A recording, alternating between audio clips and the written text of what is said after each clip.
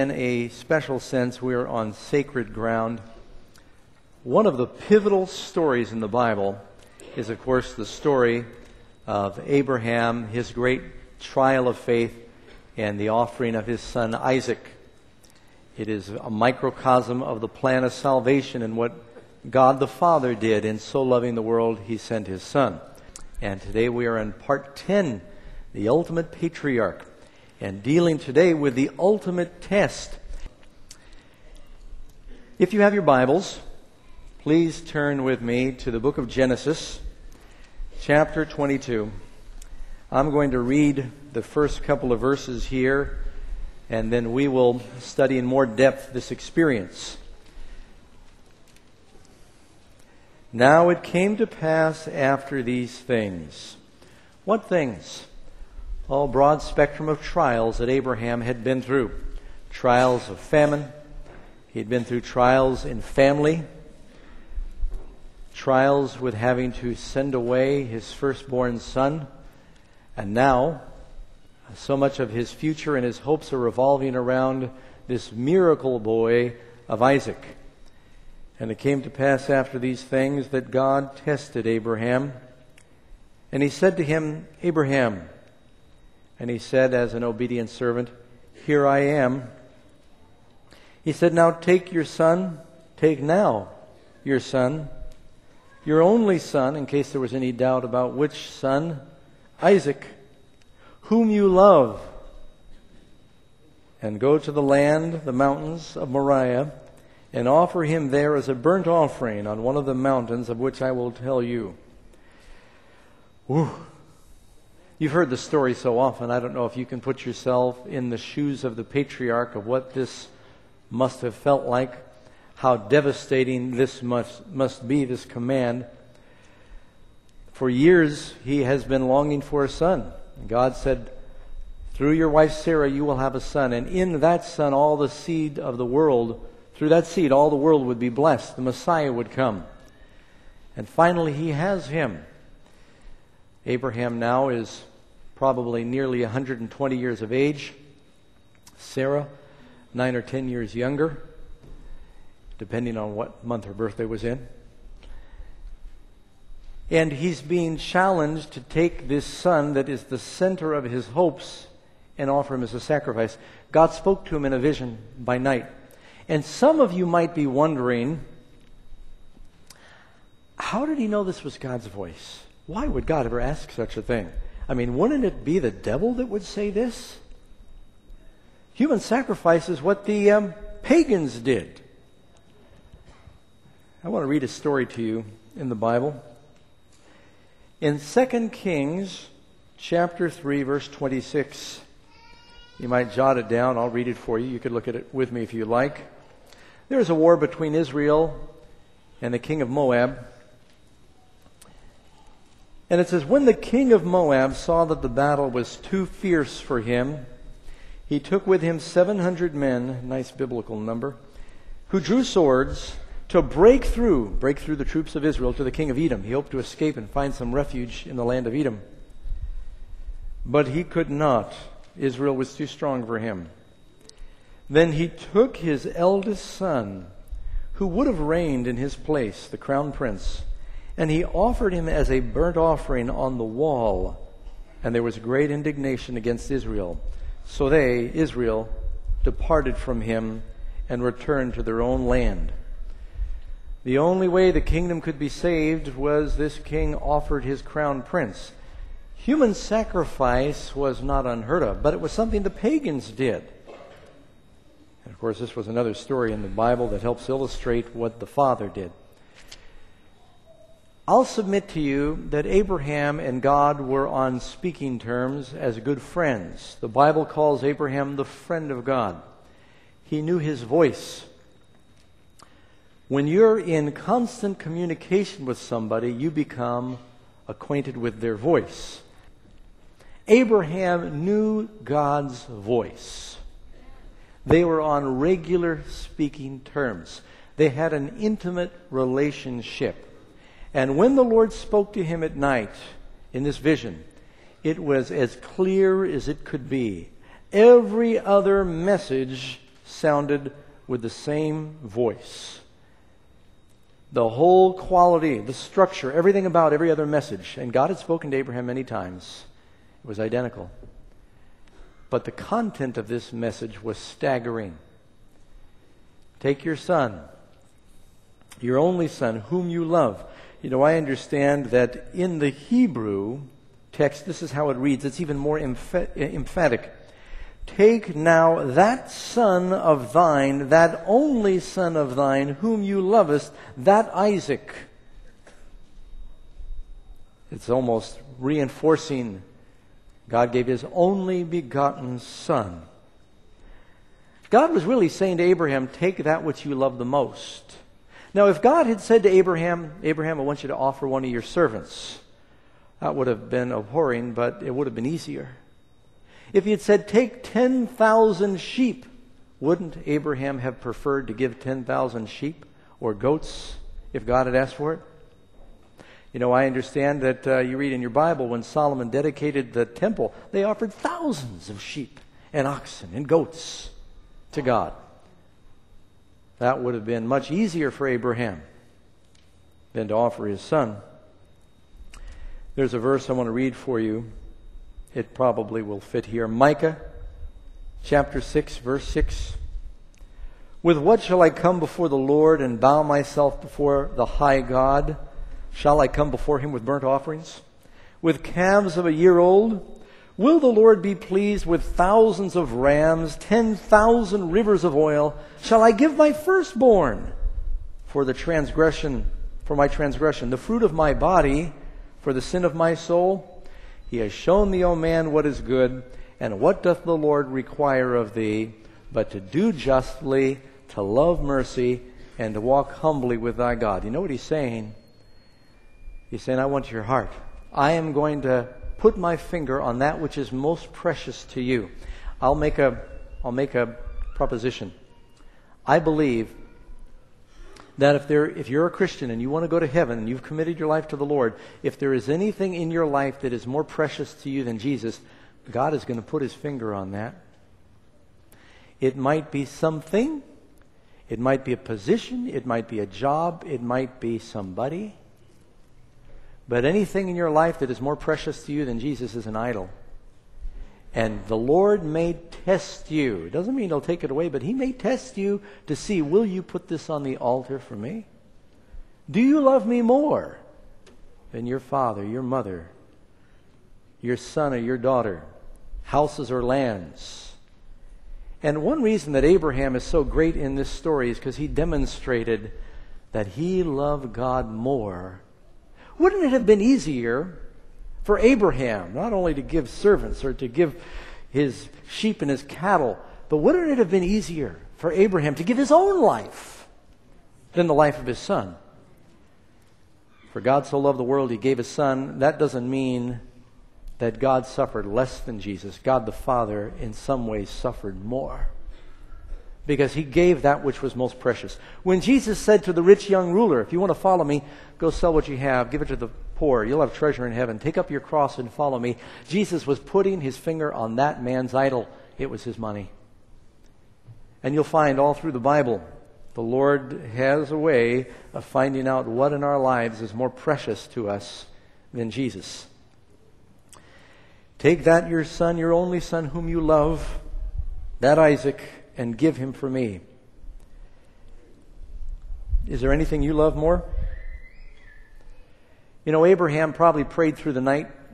He was hoping that maybe God would turn from his command, but it was reinforced in his mind that this is what God wanted him to do. He kept hearing the voice of the Lord say, now take your son. Now take your son. And he knew he could not delay. He needed to do what God was asking. One reason that Abraham was finally able to resign himself to do this, it's easier to give to God what we know he already possesses. If you think something is yours, it's a struggle to give it up. I find that when you discuss the principle of tithes and offerings with those who have consecrated their hearts to the Lord, that's no problem. They say, all that I have is on the altar. God has everything. It's when we squirm, you wonder, do we really know it all belongs to God? When God asks for our lives and we squirm, maybe you question whether it really belongs to Him. The Bible says, Romans chapter 1, I beseech you therefore, brethren, by the mercies of God, that you present yourself a living sacrifice, which is your reasonable service. He owns you anyway. The reason that Abraham could offer Isaac is he knew Isaac was a gift, a miracle gift of God, right? I mean, how else does a 100-year-old man and a 90-year-old lady have a healthy baby boy? It was a miracle. He's God's. And if it's like Job said, the Lord is given, the Lord takes away. Blessed be the name of the Lord. That's why Job could have that attitude, is he knew it all belonged to God. Do you know that? So he obeys God. Now, one reason that Abraham is the ultimate patriarch is because he did not just serve God with his lips, he served with his heart. And the evidence that he served with his heart is he did it. God said, take now. Abraham did not wait. He then took his son. He did not want to disturb Sarah. Can you imagine? Sarah's about 100 years of age now. All of her laughter and joy. What does Isaac mean? Laughter. It revolves around this promised child. Abraham had another boy. Sarah had no other son. Can you imagine his waking up his wife and saying, you know, I've gotten this command from the Lord. How many of you women would understand? Trust me, I'm supposed to go offer him as a burnt offering. And so he thought it more prudent not to arouse her that she should grieve any time unnecessarily, especially at her age. And she would probably try to hinder him, which could make it even more difficult. So he woke up Isaac, and he said, we're going to go make an offering to the Lord. He was not surprised. His father frequently went to some of the different places where they had set up altars, and they would make a sacrifice to God. They knew the territory of the promised land. They were nomads. They wandered the country. They knew. And he said, we're going up to the mountains of Moriah. God's instructed me to come meet with him there. So he got up. He gathered a handful of servants. They evidently took a donkey and they put the wood on the donkey. I don't know if that's because they had some wood that was better than others, but they brought their wood with them. And they began this journey. Abraham obeyed God. 1 Samuel 15:22. Do you know what that says? Samuel said, has the Lord as great a delight in burnt offering and sacrifices as in obeying the voice of the Lord? To obey is better than sacrifice, and to heed than the fat of rams. What was it that God wanted from Abraham? Did he want the sacrifice as you read on? You know the story. Or did he want the surrender and the obedience? Sometimes we think that we can compensate our rebellion with God by giving an offering. God doesn't want your offerings. He wants your heart. He wants your obedience. To obey is better. And so they begin their journey. He obeyed God. He rose early in the morning and he saddled the donkey. He did not just say, Lord, Lord. He did what God had commanded him to do. And so he could appropriately be the father of the faithful, because it wasn't just faith, it was willingness to obey. Saddled the donkey and they began their journey. Now the journey from Beersheba up to Moriah is about 3 days.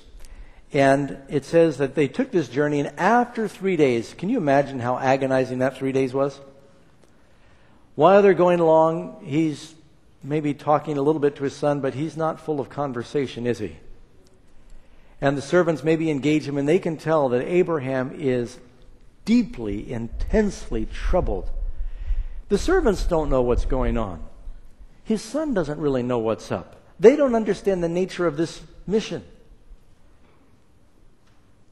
And I think that's also a good place for us to stop and to remember that sometimes you and I are oblivious to the struggles that those around us are bearing. Some people are carrying a very heavy load, and we're oblivious, we're unaware of it. And every time he hears the voice of his son Isaac, a new twinge of pain hits him. Through the night on their way, over that 3-day period, Abraham doesn't sleep. It's a long trip up to the mountains of Moriah. And finally, after 3 days, they see the mountains. Now, I put a map up here just to give you a little perspective. I'm a visual person, and I like to see what it looks like. Beersheba is there to the south. That's where he was living. When God gives him this vision, Abraham is at the pinnacle of his peace, so to speak. His family's finally in harmony because Hagar and Ishmael have left. He has been enriched by the Philistines and the Egyptians. He can see his flocks in every direction. He is fabulously wealthy, and then God then gives him this test. It was when David was at the pinnacle of the zenith of his success. They made this journey. It's about 50 miles, winding the trails of the day from Beersheba to the mountains of Moriah. Now keep in mind, Mount Moriah is the vicinity of Jerusalem. We'll say more about that in a minute. And it says, after 3 days, Abraham lifts his eyes and he can see the place afar off. He's looking for some sign from God that this is what the Lord has instructed him to do. And he sees a glorious shining, maybe a cloud, hovering above this mountain that indicates this is where they're supposed to go. The same way that there was a light, a star that guided the wise men in their journey to where Christ would be. Abraham, we believe, is guided by this glorious light. Now, the timing of this is significant. Makes a 3-day journey, and then he stops and he can see the mountain. He leaves the servants, and he makes a half a day's journey to the place of sacrifice. A total of 3.5 days from the time he hears the voice of God until the sacrifice is to be made. Jesus at his baptism hears the voice of God. 3.5 years later, the sacrifice is made. Not only is it the same time period, it's the same place. Christ dies on the mountains of Moriah. Now, it tells us then that Genesis 22, verse 6, so Abraham takes the wood of the burnt offering, probably takes it from the donkey, and lays it on his son Isaac. And he takes the fire in his hand and a knife. This wood may be a symbol of our sins that were laid upon Jesus. The same way that Jesus bore a cross, Isaac now bears the wood.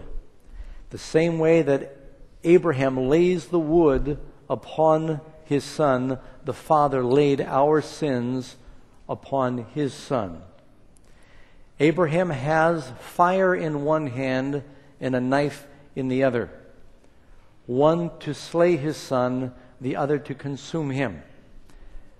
I think it's interesting that right here you've got the animal, mineral, and vegetable. You get the vegetable in the wood. You've got the animal in the sacrifice, which is the son. You've got the mineral in the knife. And then you've got the energy of the fire. This is a very deep story. As they go up the mountain together, all these elements of nature are there. You ever think about that? And so they're going to the place of sacrifice. On the way up the mountain, the son asks a very difficult question. It tells us that Isaac, who's done this many times, maybe he thought they were going to pass another shepherd. Instead of taking the lamb with them and dragging it behind the donkey, they'd buy one there. But now they're on their way up the hill. There's nobody living in these mountains. They've gone past the little encampment of Salem where Melchizedek, the priest, lived. They didn't buy a goat or sheep. Isaac now is wondering if his 120-year-old father is having a little touch of dementia because he's on his way to offer sacrifice and he's forgotten the lamb. And so as they go up the mountain, he doesn't want to be disrespectful. He addresses his father.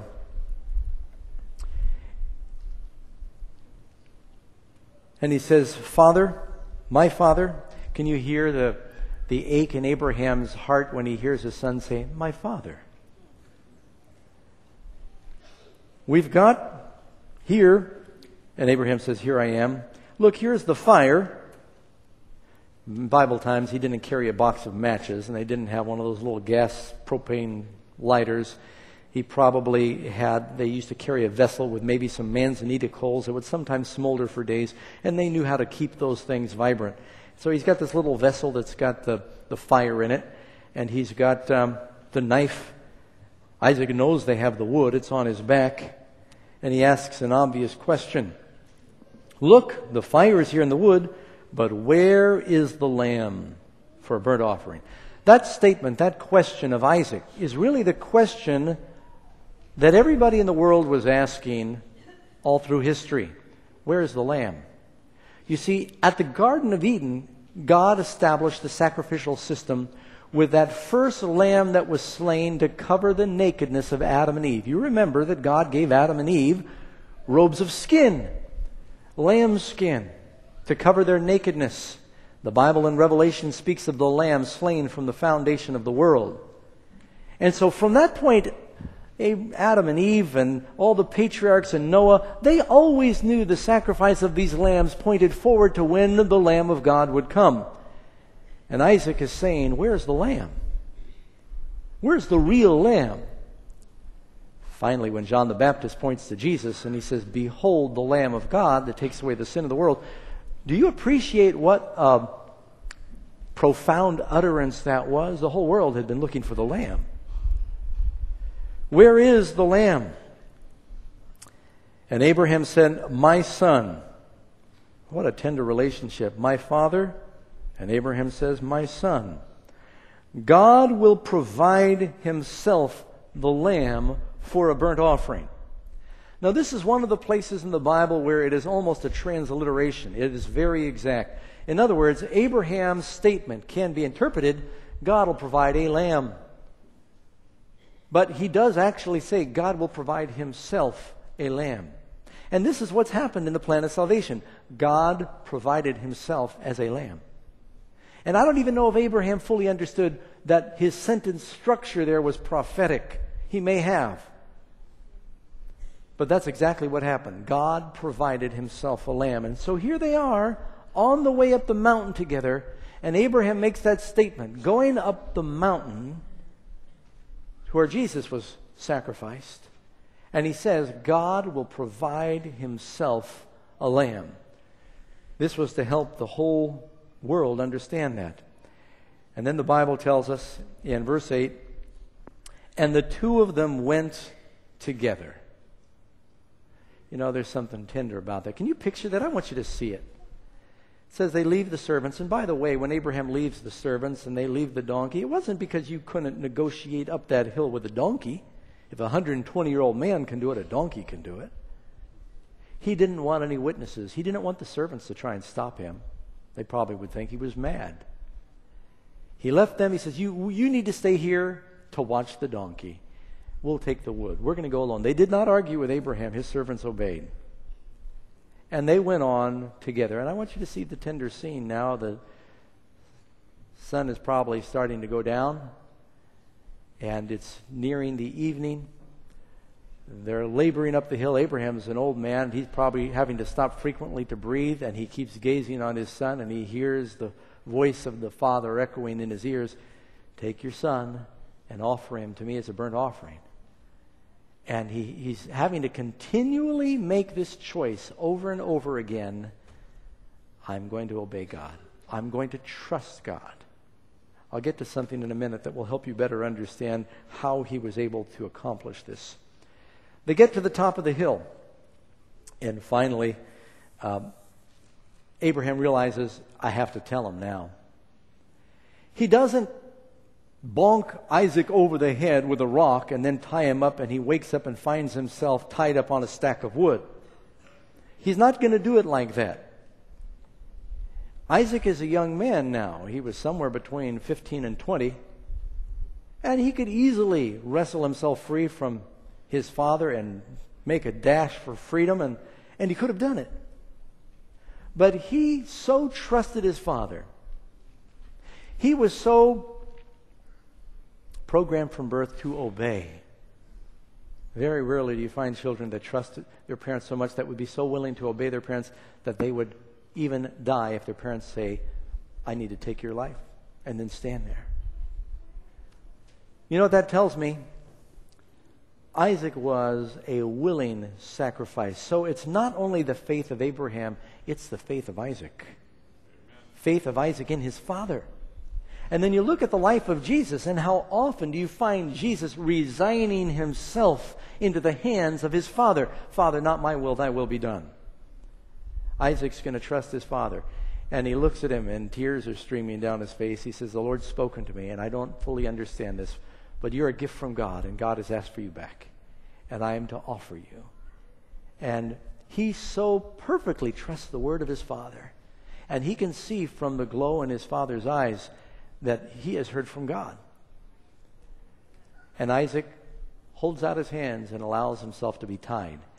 Jesus did not resist when he was taken. Peter tried to resist, and Jesus said, put away your sword. No one took his life. Jesus gave his life.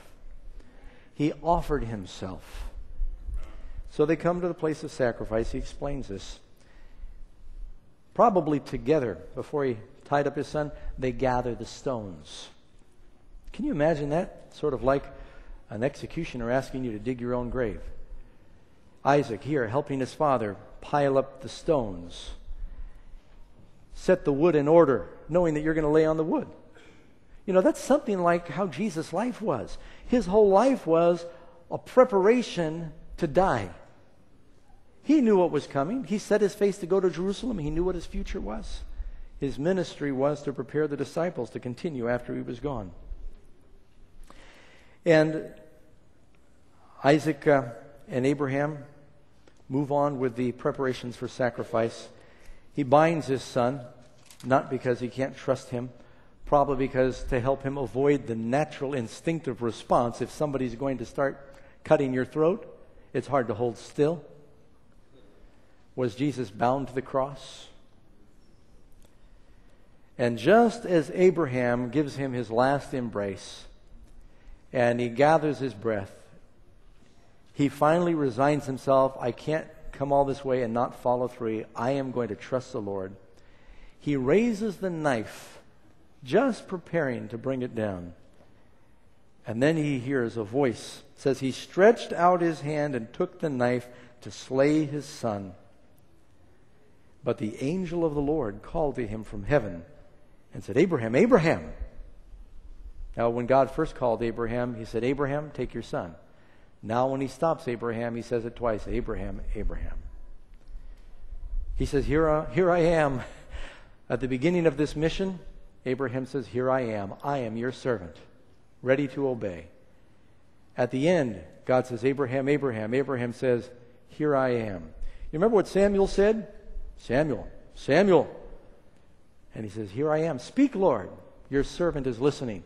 Here Abraham is a great man, a wealthy man, a respected man, a leader, a king in his own right.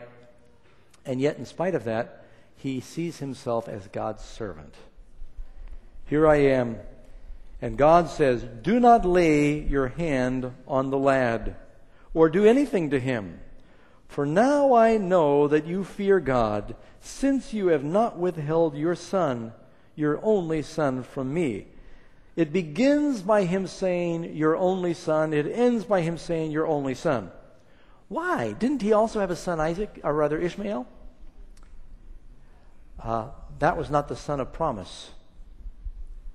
The Bible speaks of Jesus as the only begotten Son of God. And you know, in the genealogy of Jesus, it refers to Adam as the Son of God. Behold, what manner of love the Father has bestowed on us, that we should be called sons of God. But Jesus is really the only begotten Son of God because he is the son of promise. Isaac was the son of promise. Now, God says something here, and I want you to think about this.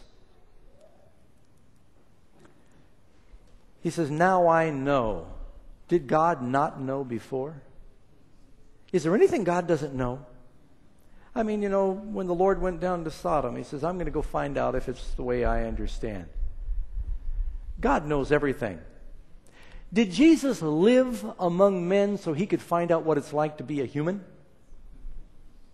He already knows. I mean, you've got to be careful, because when you say that Jesus became a man, God became a man to live among men to find out, I wonder what it's like to be a human. He already knows all things. God often puts himself in a position of appearing to understand our state. So we'll know he knows. Did you get that? Jesus lived among men not so he could find out, but so we will know that he knows, because our comprehension of God is so small. And God is saying now through this, I want you to know that I know how much you love me. Did you get that? It's not that God doesn't know something. For now I know that you fear God, since you have not withheld your son, your only son, from me. It would have been easier for Abraham to give himself. He could give his son because he knew that it belonged to God. I will submit to you that Abraham was able to keep his son because he gave him away. Would you like to see your children saved? The best thing you could do for your children is to love them less than you love God. The best thing you could do to see your children saved is to give them to God. Whatever you try to hold on to, you will lose. Whatever you give to God is the only thing you will keep. It's a principle of truth. Abraham gets to keep his son. Why? Because he gave him to God. David tried to keep and spoil his oldest sons for himself. He lost them all. It was only the one he gave to God that he got to keep.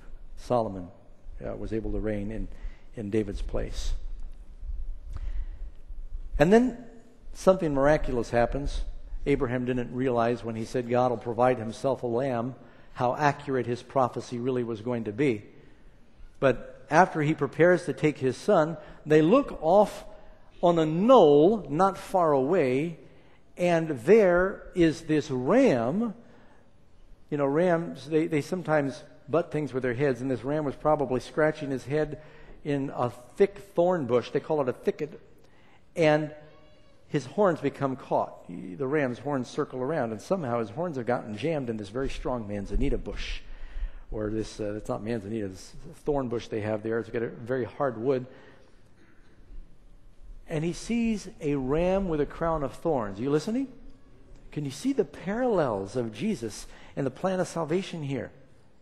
Now, stay with me. I'm speculating a little bit, but I think it could be. I got my maps out, and I looked at the layout of Jerusalem. Mount Moriah, the Dome of the Rock, is an Islamic mosque, the Mosque of Omar, that is built on this rock. This is supposed to be the place where Abraham offered Isaac.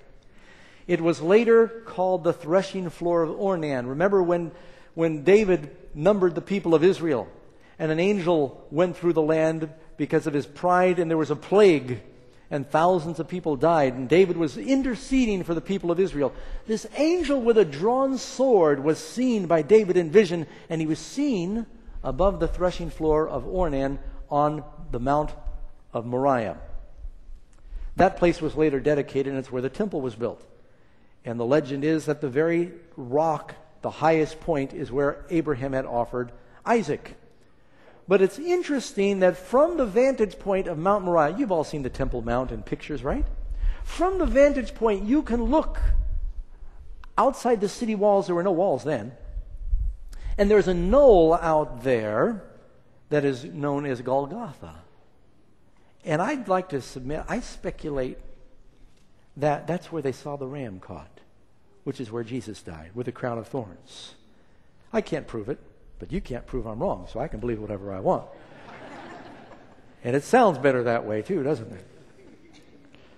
And it says, he lifted his eyes in verse 13 of chapter 2, and he looked, and there behind him was a ram caught in a thicket by its horns. So Abraham went and took the ram, and he offered it up for a burnt offering instead of his son. Who do you think that ram represented? That ram, of course, is the substitute for Christ. And Abraham called the name of the place, the Lord will provide. As it is said to this day, in the mount of the Lord it shall be provided. Now, Mount Moriah means God will provide. And God did provide himself a sacrifice, and God did provide a sacrifice as a substitute for Abraham. And by the way, later in the Mosaic Law, you realize that all the firstborn belong to the Lord and they're to be offered to the Lord? How many firstborn here? Let me see your hands. I can't. I'm the secondborn. I'm actually the thirdborn. You got some of the You think I forgot. My father had a wife and a son that died in a plane crash before he married my mother, and then I had one older brother. I'd explain that real quick. But if you're the firstborn biblically, then you are supposed to be offered. But instead of you could substitute a lamb, and that's what they always did. You remember when Jephthah, the judge of Israel, when he won the battle against the Midianites, he had made a vow that, Lord, if you give me victory, when I come home, whatever first comes out to greet me from my ranch. And usually when someone came home, the goats and the sheep would come out, and he expected it might be the family cow, it might be a goat or sheep. But his daughter, his only daughter, beat all the cattle out of the gate, banging her tambourine, and he fell down. He said, "Oh, my daughter, you brought me very low because I made a vow to the Lord, and I can't go back." And some people have wondered, did he offer his daughter as a burnt offering? No, I don't believe he did. The Bible says that you could substitute your daughter whenever you consecrated your child, son or daughter, to the Lord. You never offered human sacrifice. You would offer an animal in its place. And this is what happened on Mount Moriah. God offered an animal to take the place of Isaac. She was never able to marry. It says the daughters of Israel went to see the daughter of Jephthah at the house of the Lord. You remember when Hannah consecrated her firstborn, her son, Samuel. She'd come up every year and she'd see him. You could consecrate a child, and that meant that she never got to marry. That's what you read that there. It says that she bewailed her virginity, not her death. I just wanted you to understand that if you have worried or wondered about that. And the angel of the Lord called to Abraham a second time, and in verse 15, out of heaven. And he said, "By myself I have sworn, says the Lord, because you have done this thing, and you have not withheld your son, your only son." Have you noticed that now 3 times? Your only son, your only son, your only son. Then you get to John 3:16, "For God so loved the world, he gave his only begotten Son, that whosoever believes in him might not perish, but have everlasting life. In blessing I will bless you, and in multiplying I will multiply your descendants. Like the stars of heaven and the sand which is on the seashore, your descendants shall possess the gates of the enemies. In your seed shall all the nations of the earth be blessed, because you have obeyed my voice." So Abraham returned to the young men, and they rose and they went back to Beersheba together, and Abraham dwelt in Beersheba. Now there's still a lot left that I want you to understand. First of all, the Bible tells us that if you are a Christian, you are a spiritual descendant of Abraham. If you are Christ's, you are Abraham's seed. Many will come from the east and the west and sit down in the kingdom with Abraham, Isaac, and Jacob, and literal children of Abraham may be in outer darkness. It's those who are children of faith. If you want to be a true child of Abraham, then he is set forth here in this ultimate test as our example. Trusting God with everything. Laying everything on the altar. You know, I expect that most of you, if I was to ask you to make the most difficult decision that you could make, giving your child, speaking to those parents here, would be somewhere near the top of the list. I hope it's at the top, but you might have something else at the top of your list. I mean, I would be ashamed if I were you and you said, "I don't think I could ever part with my piano." And if the house is on fire, I remember one time asking people during a seminar, if your house is on fire, what would be the first thing you grab? And I was looking for the word photographs. Because typically people go into the house and they get their photographs, right? How many of you, that's on your list somewhere? You've got limited time to... And someone on the front row said, "My kids." And I was sort of convicted because I thought, I was thinking photographs, they're thinking kids. I hadn't even thought about getting my kids out. And I thought, where are my priorities? Well, at least you got the pictures of the kids, right? We're laughing because it really is serious. But what could God ask you to give more than your child? And in Abraham doing this, he made the ultimate sacrifice. Now, there's something else here I've said it before, I want to reinforce. While we've been studying the story of Abraham, I think I've proven that the experience of Abraham is often the experience of Israel. It's repeated. Abraham goes to Egypt. The Pharaoh takes his wife. Plagues fall on Egypt. It's during a famine. He sends Abraham out with great wealth. Years later, that happens to Israel. They go to Egypt during a famine. They're taken as slaves. Plagues fall on them. They're sent out with great wealth.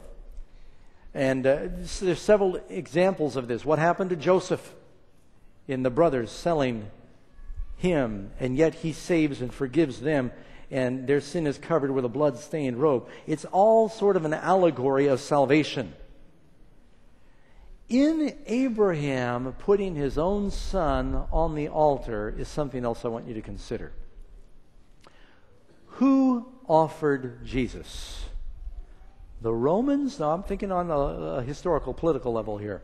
Who offered Jesus? Was it the Romans or his own people? His own people handed him over. This is what Christ said would happen. They placed him on the altar, so to speak. And in Abraham, how unnatural is it for a father to lift a knife to pierce his own son? But this is really what happened. It was an allegory of what would happen later in that Christ's own people offered their own Savior for the sins of the world, and they didn't even realize what they were doing. Romans chapter 8, verse 32. He who did not spare his own son, but offered him up for us, how much more shall he not with him also freely give us all things? You know, after Abraham had put his son on the altar, would there be anything else that God could ever ask for that would be hard for Abraham to offer? You don't need to test him anymore.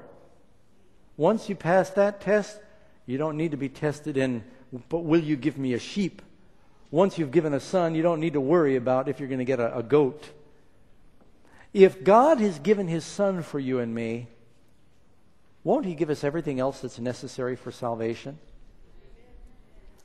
I mean, what more could he do to prove that he wants to provide for our needs? Jesus said in John chapter 8, verse 56, your father Abraham rejoiced to see my day, and he saw it and was glad. When did Abraham see Christ's day the most clearly?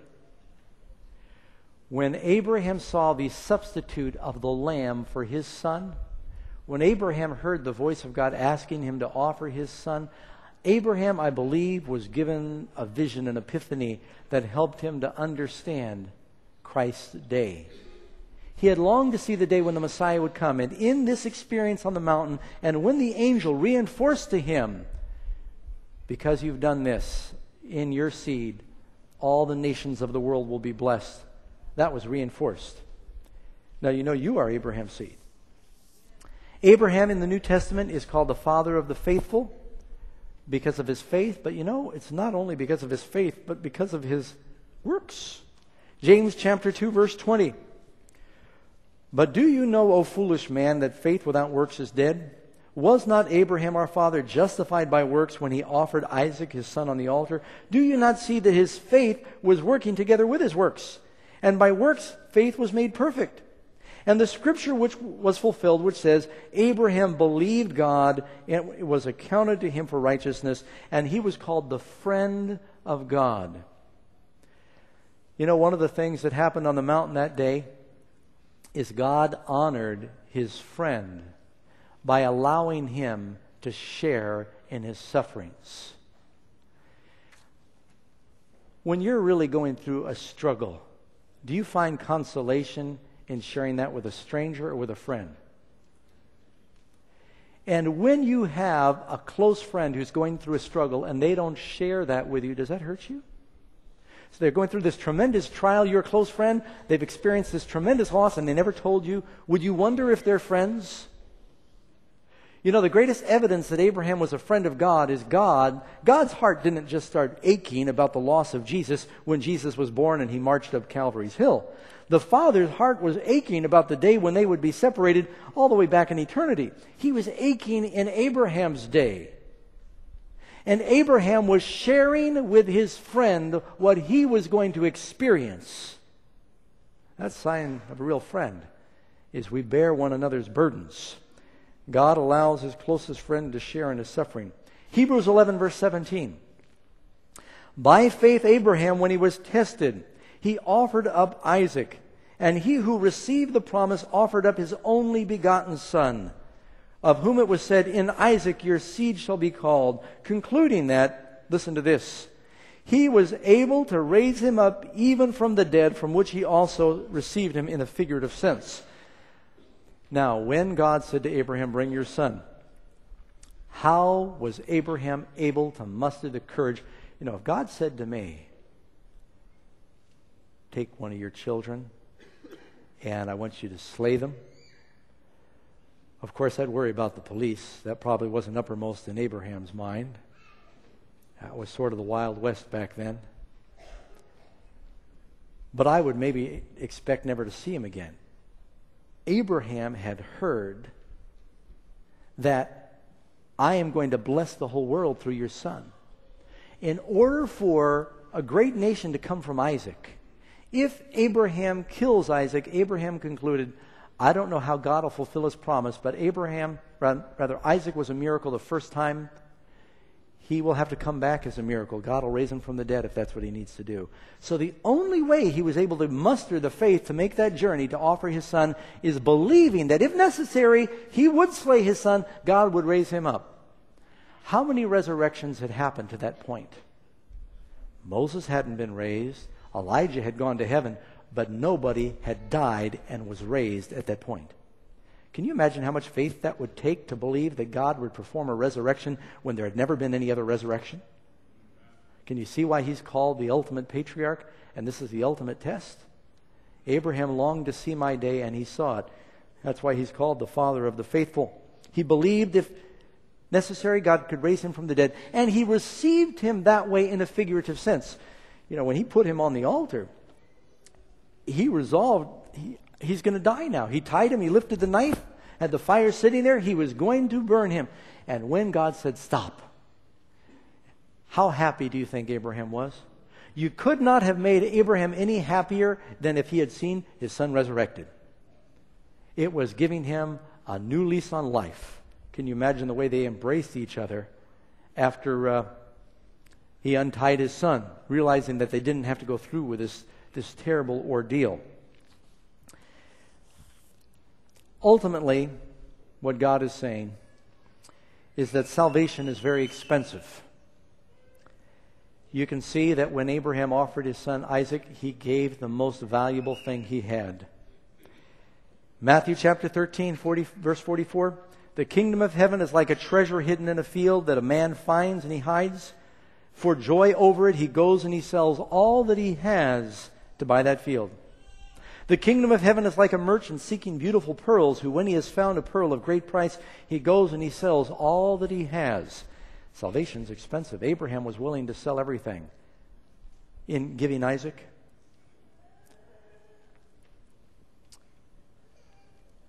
And God is saying here that what he really wants is our heart. The heart is the core of your affections. The great command is you are commanded to love the Lord with all of your heart.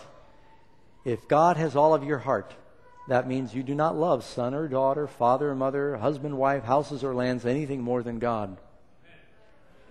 C.S. Lewis, indulge me if I quote from this Christian philosopher, the Christian way is different.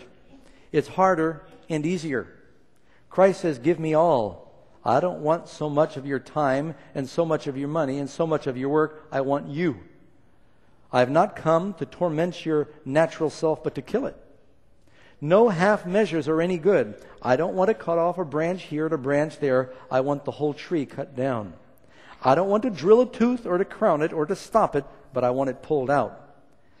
Hand over the whole natural self, all the desires that you think are innocent as well as the ones you think wicked, the whole outfit. I will give you a new self instead. In fact, I will give you myself. My own shall become yours. This is what Christianity is all about. It is a total commitment. It is putting all on the altar for God. Only what you give to God are you permitted to keep. Abraham was able to keep his son because he gave him to God. Whoever will seek to save his life will lose it, but whoever loses his life for my sake in the Gospels, he will find it. So my appeal to you would be to give all.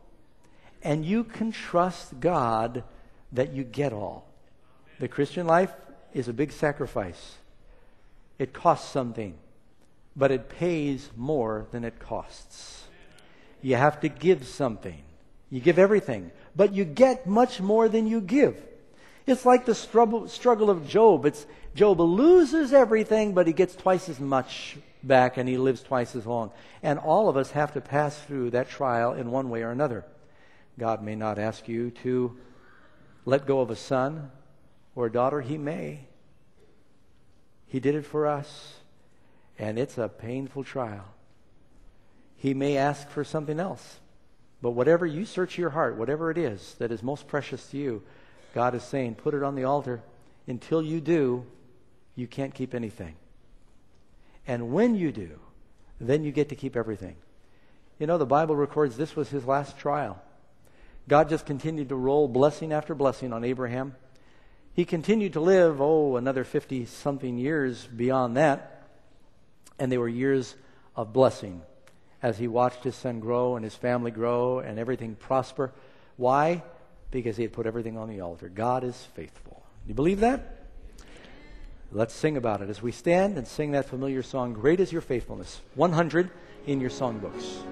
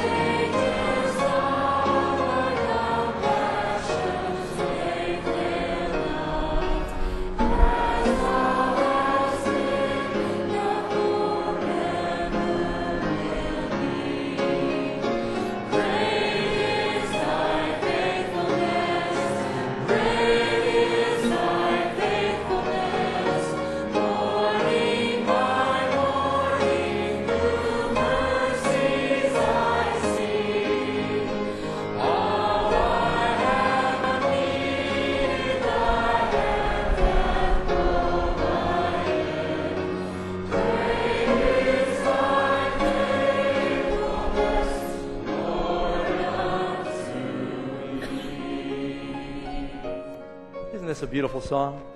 I never tire of singing this message. God is faithful. If I was to encapsulate what this story all involves, it involves trusting God. Trusting Him with your life, all that you have, all who you have, all that is yours, and placing it on the altar. This is what salvation is all about, saying, can I take that which is most precious to me? You know what Abraham did? Did you think about this?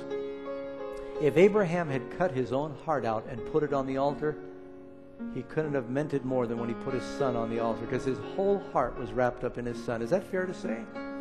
God is asking you to put your whole heart on the altar for Him today. And then trust Him. He'll give you a new heart. He's faithful.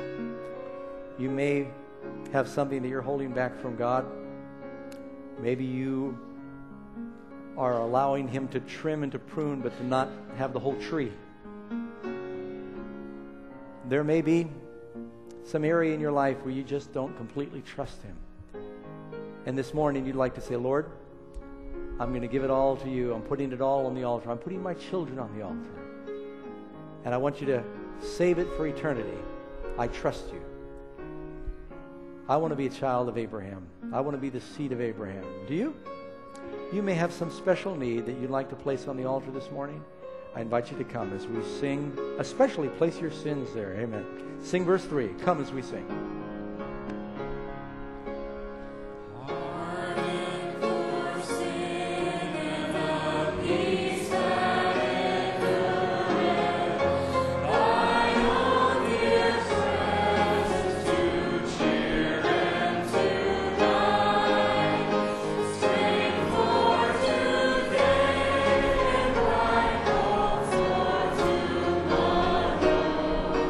Blessings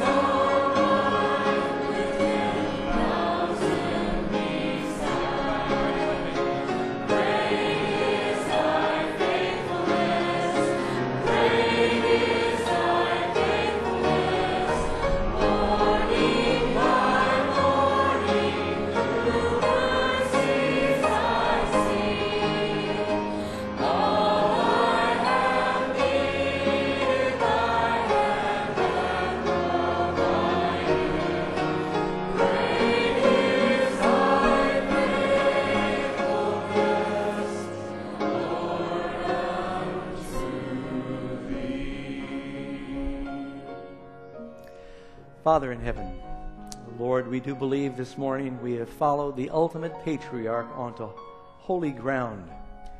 We have seen in a marvelous way how the whole plan of salvation is encapsulated in this experience where one of your children were asked to basically cut out their heart and put it on the altar. And they did it, and they trusted you. Then you gave them a new heart and gave it back. And Lord, what Abraham did, you're asking us to do, to trust you, that you are faithful, to give you our hearts. If there's anything that we find more precious, if there's anyone that we find more important, Lord, forgive us. We know that we're not worthy. If that's the case, help us to love Jesus more, remembering that you did give your only begotten Son because you love us so desperately. I pray that we can go from this place today transformed because of that love and because we know that you are faithful. You've proven it because of Jesus, and it's in his name we pray. Amen.